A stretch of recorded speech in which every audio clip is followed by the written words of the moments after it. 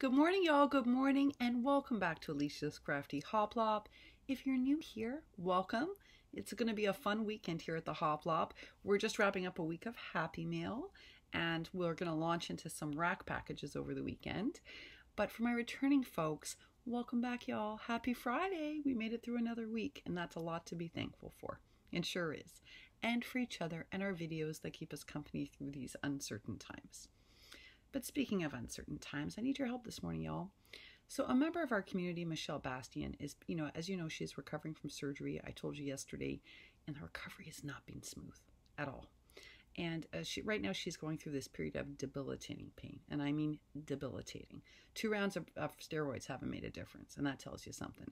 Those of us living with inflammation know that 2 rounds of steroids, besides making you, first of all, I don't know about you all, but if I take a steroid like a prednisone, I gain 20 pounds in the first 4 days. And that does nothing to make you feel good, because you haven't eaten anything, and you gain 20 pounds. So that's already and you feel speedy all the time. So if 2 rounds of steroids don't make an impact and you're still all inflamed and in a whole whopping load of pain, something's wrong. She's just not in pain, y'all. She's in debilitating pain. The kind of pain that when I can just tell you from personal experience, it's the kind that makes getting out of bed feel like it is a mammoth task. Try walking a dog or cooking a meal or doing your laundry in that kind of pain. And we all know it just won't happen. So I'm calling on all angelic spirits this morning. What I'd like to do is I'd like to see if we can't get some takeout food delivered to her between now and Sunday. I'm just thinking the last thing you want to do is cook when you're feeling this way, and you end up eating junk. And I'm a big fan of junk. I showed you, I send boxes of junk to kids as RAK. But when you're in this kind of way, here's what I know for sure. Your body needs food as fuel. It needs food in order to fight this. And Michelle's not just living with things like inflammation, she's recovering from surgery. So if she only eats junk because it's easy and you don't have to cook it, and let's be honest, it makes you feel better when you're feeling really crappy, I'm worried she won't have enough strength to keep going.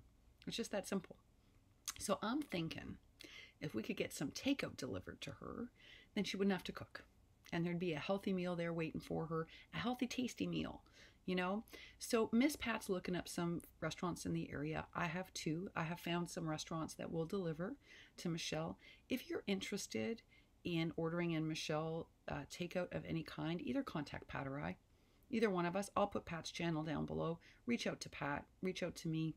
We'll provide you with information that you need in order to get that delivered to her, be it a name of a restaurant that delivers. We can help you with that, or where to send it.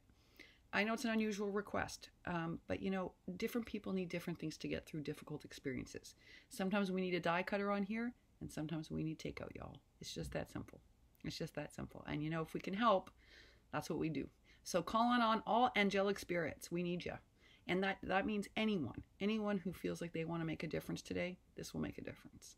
And I think it's okay to send in multiple orders between now and Sunday, because she can always freeze it, y'all, or put it away. We're talking a couple of meals a day. If we could send in 4 meals even over between now and Sunday, that would help her a lot. I don't know what you all are up to. I'm going to the post office. As I told you, it's RAK weekend, and I am going to pre-record some of the pieces I'm sending out, and others I'm still working on, because I've learned, y'all, that here's what I've learned. Fussy cutting is what takes me a long time. So how I was saying, like the other day I showed you all those 5 cards and I made them in 2 days, and that for me was fast, because usually it's 1 card a day, and I made like 2 cards a day. Okay, well, I was working on these other cards, but I was doing all the fussy cutting, and I didn't even make 1 card a day. Just the stamping and then the cutting took me like 2 days, and I wasn't even making that many. And then I got to color it in, and I got to glossy accent it and stickle it. So I know the fussy cutting is what slows me down the most. So when I'm doing stamping, or I'm doing a lot of digitals where I'm fussy cutting, because of my hand issues, it does take me much longer. So I was a little frustrated with myself this week. I was like, dang, you can't even make a card in a day.